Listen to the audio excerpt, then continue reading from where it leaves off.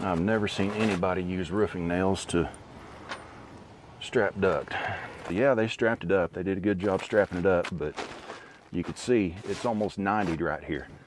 That's going to restrict the airflow a ton. Man, whoever did this duct job needs a lesson. It wasn't us. Hey guys, it's Steven with Yarbrough & Sons, service manager. You know, we're heading out to a call today. We were out there about a month ago. A customer had called back in, said that there was an issue with the unit not running, not cooling properly. You know, this is a great opportunity for me to go out there and, you know, make sure that when we were out there a month ago that everything was done the way that it was supposed to be done. You know, hopefully we can get this thing straightened out and get her going, and she won't have to call us back, and then we'll be back out in the fall to do her maintenance. All right, so we just got done talking to the customer. She had stated that she keeps the thermostat set at 68 degrees. It was 74 in her house yesterday afternoon, and she has a hard time sleeping when it's 74 degrees. So we're going to look over everything, see if there's anything that we can do to make that more comfortable for her. She had also mentioned that in the master bedroom she's having some airflow issues, so we're going to take a look at that too and see what we can do to help her out. So what we got here, it is a Lennox ML14 straight air conditioner. It's a 2.5 ton, and it is 3 years old. It's a 2021 unit. What I'm going to do is go ahead and get into it, and I'm going to take some amp draws. I'm going to go ahead and hook my gauges up to it, check the pressures, see how we're looking. The customer did state that it was making a noise that she hadn't heard before, and so, you know, I can hear a little bit of a rattle, but nothing bad. So we'll see what's going on with it and go from there. I'm going to go ahead and open her up now. My condenser fan motor is pulling 0.84 amps, and it is rated for 1.0, so we're doing all right on that. See, my compressor is rated for 12.8 amps.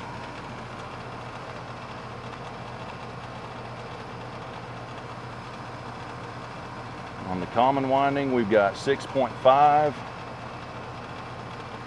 On the run winding, we've got 5.2. And on the start winding, 5.5. All right, I'm gonna go ahead and hook my gauges up to it and see what the pressures look like on it. Hook my high side up, and while I'm doing this, I'm gonna go ahead and crack this open just to make sure I don't get any air into the system. And once it starts coming out through here, I'll close it up. There we go. And I'm going to do the same for my low side.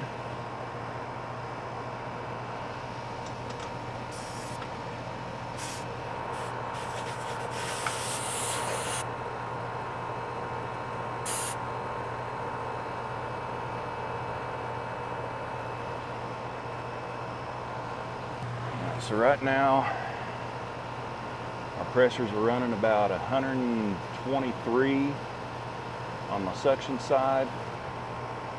I need glasses.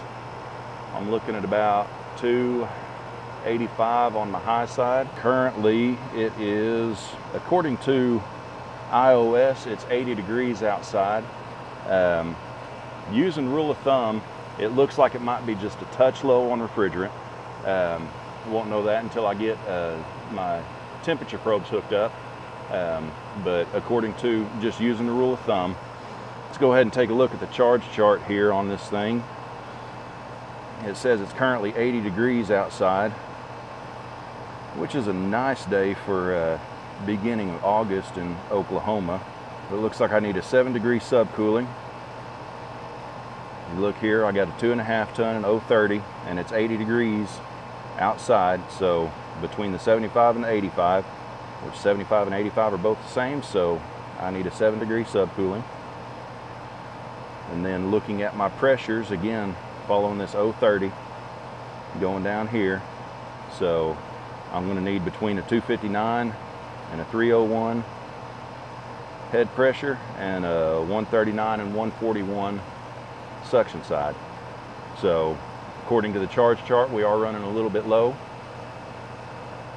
Not too terribly low, but a little bit low. And so we'll hook up and see what we need to do on it. All right, guys, so what we found is that system is running low on refrigerant. I'm estimating 1 to 2 pounds low. So right now what I'm doing is I'm going to go ahead and work up an estimate in our CSM, and we'll present that to the customer, see what she wants to do. If she wants us to go ahead and get it charged up, we'll go ahead and get it charged up and you know, get her back up and cooling again. I've still got to go up into the attic and take a look at that master bedroom duct just to see what we might be able to do to help her get a little bit more airflow in there, but I'm going to start here. All right, since the customer had stated that she was having some issues with airflow in her master bedroom, we're going to go ahead and go on up here into the attic, take a look, see if we could figure out what might be the situation there. A lot of times if the duct is the furthest one away from the system, it'll have an issue. Depending on where it's placed on the plenum, at that point it could have an issue as well, getting airflow, just not enough static pressure to push it through. And so, you know, there's a number of things that can be done for it. We can put dampers in. You know, we can, if it's a split off duct, we can make a home run. You know, so there's a couple of things that we can do, but first we got to see what we got going on. Let's take a look and get bearings of where we're at. So the garage is over here. Children's rooms are over there.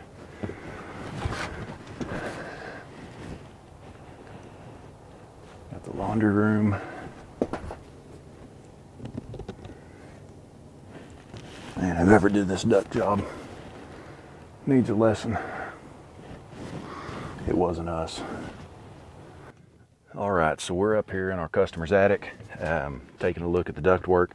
You know, she had mentioned her master bedroom. So I'm looking at some of this stuff, and you know, whoever put this duct work in, they did a good job of strapping it up and getting these, you know, getting these straps on it real well. But there's a couple of areas of concern that I see. The first one, and this would be one cause of concern for her master bedroom, is this right here. So yeah, they strapped it up. They did a good job strapping it up, but you can see it's almost 90'd right here. That's going to restrict the airflow a ton. So I'm going to pull that out and see what I can do to straighten that up just a little bit, just to help her out some. If that doesn't help out a whole lot, the other thing that I'm seeing is in this back corner right here, that goes to her master bedroom. And you can see we got a 10 coming off, and then it's wide off to 2/8. One goes to the living room and one goes to the master bedroom. So if straighten this up, you know, get the kink out of it. If that doesn't work, you know, we may end up just taking this and going a straight run of 8 right there, and then take this straight from the plenum to her master bedroom to get her better airflow in that area. So right now we're just going to go ahead and straighten up this this duct, see what we can do about it. Oh, you know, the older I get, the less my knees like to bend.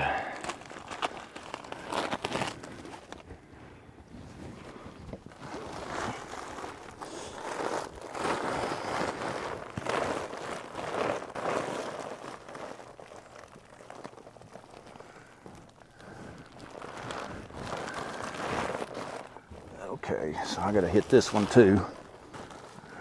I know I got it kinked right now, but it's gonna get straightened up, I promise.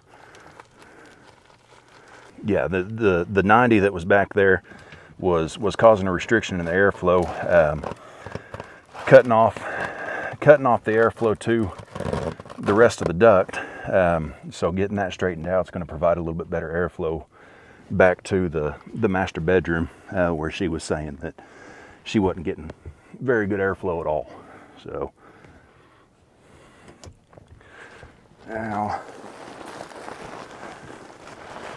go to the fun one here. Let's see what we can do with this.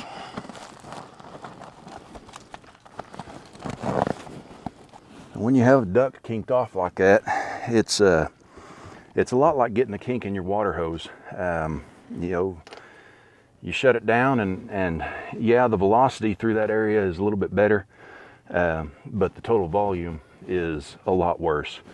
And what we're looking at and what the customer's complaining about right now is the volume of airflow. So you can see the difference.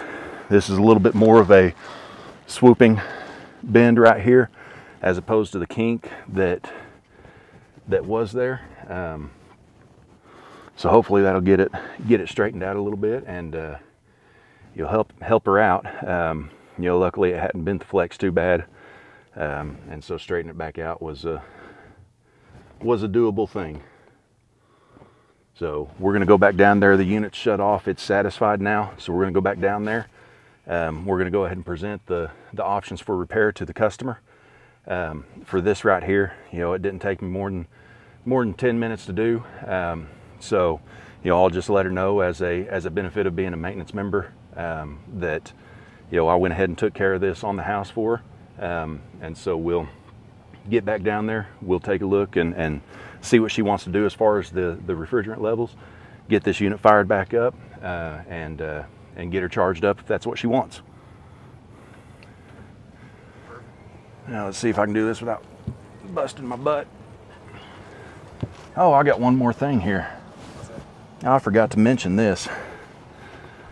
One thing that I noticed when I come up here, and it looks like this is to the master bathroom, and maybe a closet, but this duct right here, you can see this gas line that runs along here and goes to the furnace there. It actually comes up right here, and what's happened is they've got this thing twisted up, and it's actually pushing down on this duct that's going to what I'm assuming is the master bathroom right there. And so let's see if we can do anything to assist in that situation while we're up here as well. And it may be a situation where I might have to call the plumbers out to straighten that up, but let's see what we can do for her. I've never seen anybody use roofing nails to strap duct. Typically what we do is we'll leave a little bit more slack on there, and we'll be able to tie it around, as opposed to using a roofing nail, which apparently the roofing nails work. I've just never seen it before. It's just an interesting method. Okay, there's that gas line I was talking about, how it's just kind of running a loop there, and it was pushing up against the inside of this Y right here. So what I'm going to do is I'm just going to take one strap back over here and kind of hold it up right there. You know, everything else, yeah, they had it strapped real good up front there, but it's holding itself up right there. And the strap from here to here, you know, less than 4 feet, that's not gonna sag or anything along those lines. So I'm going to go ahead and get this strap tied while I'm up here as well. There we go. Look, I got a few roofing nails to boot. I'm going to go ahead while I'm up here. I'm going to take a picture of this evaporator coil, get the model and serial number off of it, just so I know that we've got it and I'll be able to put it in our system. Perfect. Let's see. Open this bad boy up here real quick. I noticed in our system on one of these we had a number or a letter wrong on it, so I want to make sure I've got everything correct. That way the next person that comes out here is going to be able to know what they're getting into.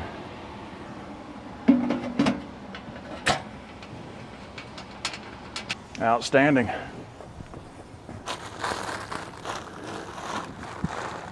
It's all straightened back out. Hopefully be getting a little bit better airflow to the master. Now let's go downstairs and we'll present the option for repair to her and see what she wants to do. Ouch. All right, well, we got her taken care of. Like I said, ended up with an 18-degree temperature split. The system is running at peak capacity, peak efficiency right now. You know, I'm going to get back to the office a little bit later on and get her a quote on some ductwork repairs. that we noticed while we were up in the attic. So again, this call started out as a customer had called us and said that she was having an issue, and we were out here about a month ago. After reviewing everything, after looking over the system, it could have been just an oversight on our part on not accurately looking at the refrigerant pressures and not completely understanding what we were seeing. But we came back out here, got the customer taken care of. She's happy, we're happy, and whenever we have a call back, we like to know what we did wrong. We like for the customer to call us and not just call to yell and say they got somebody else out, but we like an opportunity to get back out here and see where we messed up, if we messed up, and get the customer taken care of, and that leaves everybody satisfied.